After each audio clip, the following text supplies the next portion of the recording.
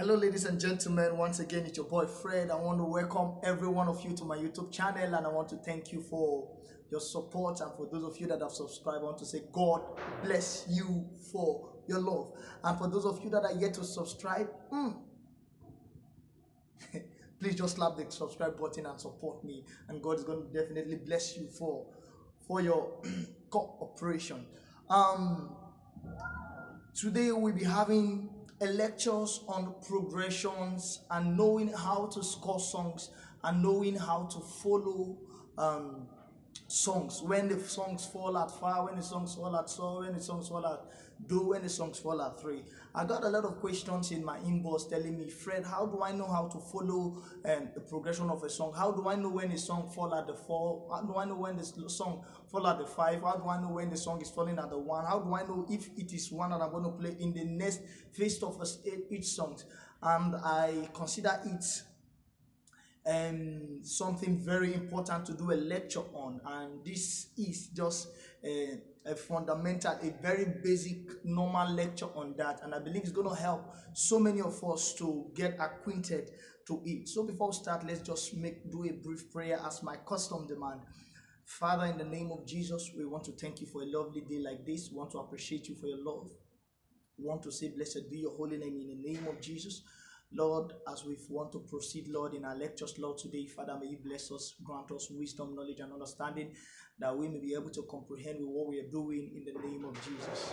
In Jesus' name we pray. Amen. So before I begin, I did a lecture on this issue on progression 101, and if you have not checked the lecture or you've not watched the lecture, please check my description below.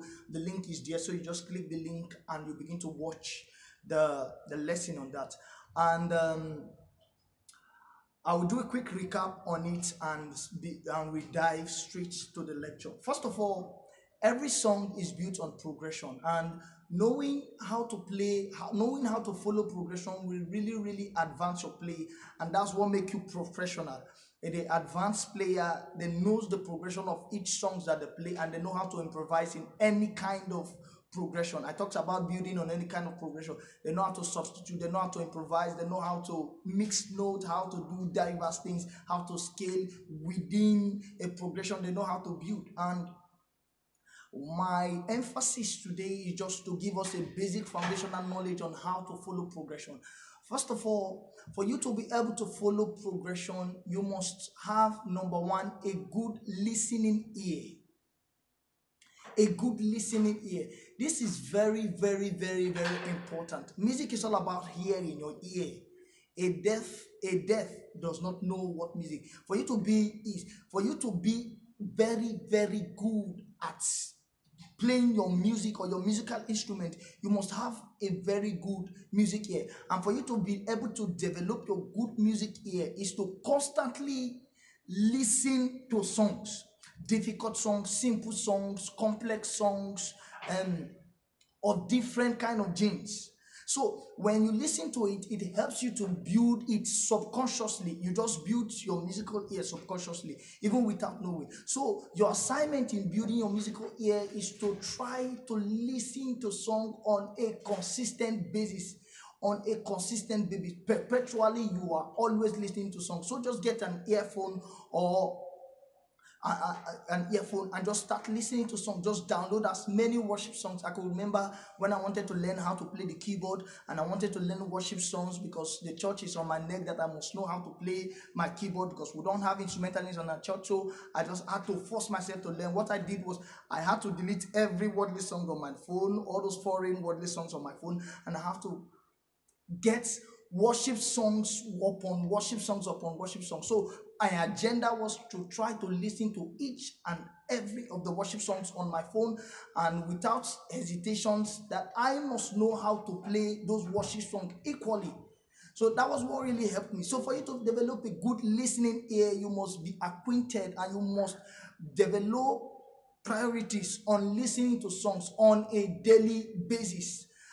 And not just listening to song and just forget the song. You listen to the songs, try to sing the songs in your mind, try to know what they play in the song, and you try to find out the progression of the songs by just singing it with your heart. So this is it. And number two, for you to be able to be very good on progression, you must know the scale by which the song is being played. This is very, very, very important. Every song is played on a scale in the bass. We have blues songs, they are played on blues scales. We have jazz chords. When you check on keyboard, they are just played on within scales. Every song is playing within scales. So for you to be able to score songs, you must know the scales that are used in the songs. Is it the major scales? Is it the minor scales? Is it the pentatonic blues? Is it the pentatonic minor? Is it any kind of scales that you can really talk? Is it on the chromatic? So for you to be able to know how to score the progressions of a song, you must know scales.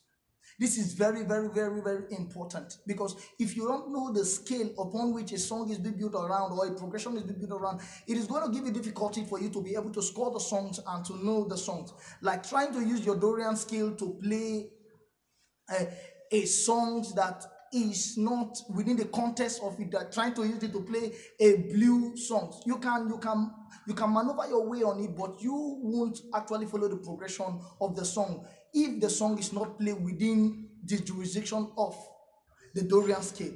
So this is very, very important that you know your scale, you know your, and I will give you the 5 scales that are very important that you know. Number 1, your pentatonic. Number 2, your major scale. Number 3, you have to know your pentatonic minor. Number 4, you have to know your minor scale. And number 5, you have to know your blues scales. These are very important. And your modes, you have to know the 7 modes. This is very, very, very crucial. It's going to help your play a lot. It's going to give you advancement and more knowledge on how to walk within the arena of the fretboard. And not just know the scale within a position. You have to know the scale. This is where the work lies, because you have to know a similar scales on diverse positions on the fretboard. So this is very, very, very important. And the last one is that you must know how to find key. Every song or every progression is played on a key. And for you to be able to score the song, you must know the key on which the progression is being played. This key thing is very, very important. If you want to play any songs with a different key, trying to score, and you want to score the song, if you are trying to score a song that the key used in the music was A, and you are playing the music is singing on A, and you are playing it on C, automatically, even if you are getting the progression, the music, it won't sound right, it will sound odd. So it is very, very important you know how to score. So as I've given you the number 1, which is the number 1, I said it is and learning, a good listening ear. I told you this thing. So for you to know how to find your key, let me just give you a very short example how I did it, but I'm going to do a full teaching concerning that in a short while. Now, learning how to find your key is very simple. To me, it is very simple. I don't have difficulties. I can just do my guitar from head to toe, but any song I can be able to listen to, because I have a good listening ear. I can be able to approach the key. Except it's a very complex songs, it may take me time, but definitely I will get the key. So how you find the key is very simple. Is by playing the song with your heart, with your heart. Now you listen to song, ancient of days, as old as you are. That's the lead vocalist. As old as you are, you will never change. Automatically the key is Do. So you just try to find your Do in your fretboard. So this is the key. Ancient of days, as old as you are. So this, I've automatically gotten the key. And when you listen to songs like You are Yahweh, and you want to find the key, you are Yahweh,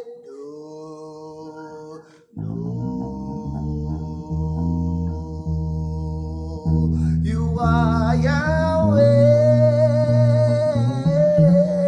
you are Yahweh.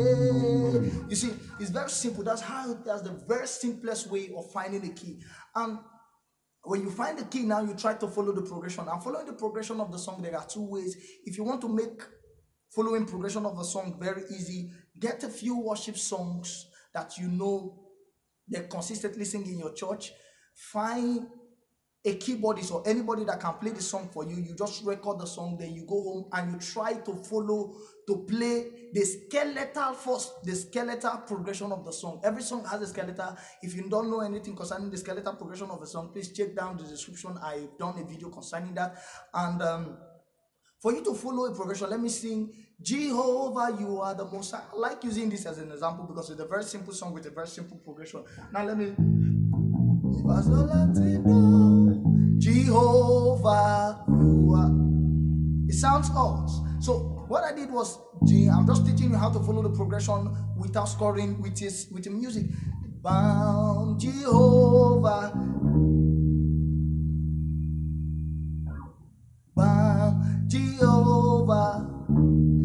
This is my 5. It sounds odd. It don't sound clear. And if I still remain in the 1, Jehovah, you are the most. It still sounds odd. And if I still remain, if I said, okay, let me add the 3, which is on me, Jehovah, you are. It didn't go. It sounds odd. But if I say, okay, let me add my 4, Jehovah, you are the most high. You see, now it goes. I added my 4, it goes. So this is how you find a progression. But this is going to take you a lot of time. So to save time, you have to get a songs or a worship songs that they have played with an instrument. So what you just do is to follow the instrument. You play it. If the falling tone of the song, maybe Jehovah is on fa, you try to listen to it carefully, then you follow it to fa, then you've gotten 1, then back to do, you follow Jehovah, you are so, you've gotten it. So that's how you score your songs. You try to listen to songs and songs upon songs upon songs upon songs until you get it. Lastly, before I round up, let me say something that is very, very important. Progression, in fact, to me, progression is music. Progression is music. Progression is music. I want to give you an assignment. In your church, you know the kind of songs that you guys sing popularly every day, every time, every moment, and the pattern of your worship. So what you just do is you write down each and every of the progression of the song. You go home and you try to find the progression of that song. You write down the songs and try to find the progression of that song. And when you are finding it, make sure you play it repeatedly. After learning the skeletal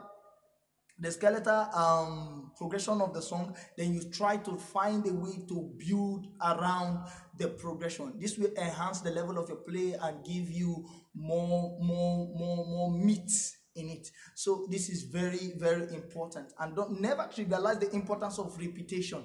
Repetition will help you enhance. Like the song I scored last week in my church, our choir, I've forgotten the progression because I've not been repeating the progression for some times and I've forgotten it. But if you can play the song within just a few minutes, I can still recall everything that I did with the song. So it's very, very important you get acquainted with the most popular played familiar songs that your church basically did.